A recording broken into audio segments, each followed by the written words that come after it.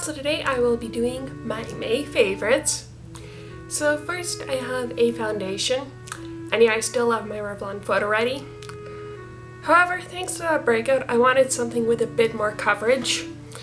So I got the Revlon Color Stay, and this is a really great foundation. Thing is, I remember years ago, I used a Revlon foundation. I can't remember which one. I thought it might be this. I forgot like crazy. But since everybody raved about this, I went for it and I absolutely love it. This is for normal to dry skin. I'm in the shade 110 Ivory. The only thing I have a problem with, it doesn't have a pump. You just have to put it on your hand. And I hate wasting product. Next thing I have is a concealer, and it is the Maybelline Instant Age Rewind Eraser. I am in the color 10 Fair. Once again, only thing I don't like is the packaging. It has this sponge tip, and I don't find these things really hygienic. Still, it is by far the best under eye concealer I've ever used. Just really brightens it up, covers up those dark circles. It does not settle into fine lines. I hate it when concealers do that. There's Goji Berry and Haloxyl. I probably pronounced that wrong. Next I have a couple of eyeliners that I've been loving. The first one is the Bobbi Brown Longwear Gel Liner, and this is in black mauve shimmer ink. I don't know where they came up with the name though, because it's neither black nor mauve. At least not to me. It just looks like a nice dark brown with shimmer. I already swatched it.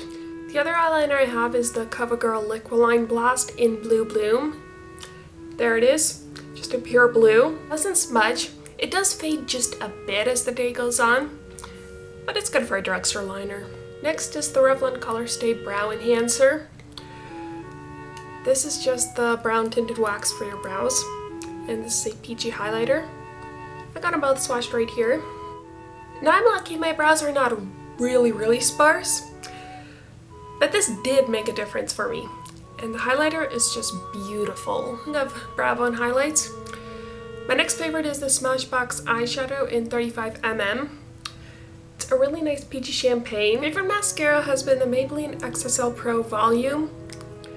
It is one of those with the white on one end that you put on first, and the mascara is on the other end. Makes my lashes look great.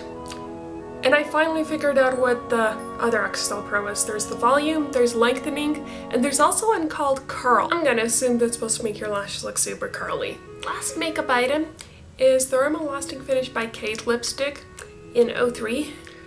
Great pink nude with a matte finish. I'm wearing it today. In fact, I'm wearing a lot of these products today if you want to see a close-up. This is a Neutrogena Ultra Sheer Dry Touch Sunblock with Helioplex. It's an SPF 45 since I am really fair. If you want your skin to look great, I personally think that putting on sunscreen is one of the best things. I know everybody says at least SPF 15. I'd say go from SPF 30. And this one does come in a variety of SPFs. I think the lowest is 30 and the highest is 100. Before I used this, I used Vichy's Capital Soleil. Great protection, but I did feel a bit greasy on my skin. And in fact, this is cheaper than that. Alright, now for nail polish. Sally Hansen Maximum Growth Plus and Tangerine Joy. And I think it actually did make my nails stronger. Usually when polishes say that, it doesn't work, but it did. My favorite snack this month has been the Lindt Swiss Classic White Chocolate. I'll admit it, I have a chocolate addiction. I seem to be the only one in my family who actually loves white chocolate. Although my favorite type is with hazelnut. This is super good. And I've eaten over half of this. I don't know how long ago I opened it. A week, maybe more than that. And yes, they also do have other varieties like milk chocolate, dark chocolate, chocolate with hazelnuts. My favorite book is actually one that I think many of you already heard about. 50 Shades of Grey. It's by E.L. James. I will warn you, it's got a lot of crazy sex scenes in it. So if you're under 18, you may want to wait. This is so good. I stayed up a few nights late reading this, not put it down. So basically it's about this girl named Anna, and she goes to interview an entrepreneur named Christian for a school newspaper. Immediately there's just this like attraction and chemistry between them. Let's just say things get pretty crazy from there. So anyways, those are my May favorites. Hope you enjoyed this.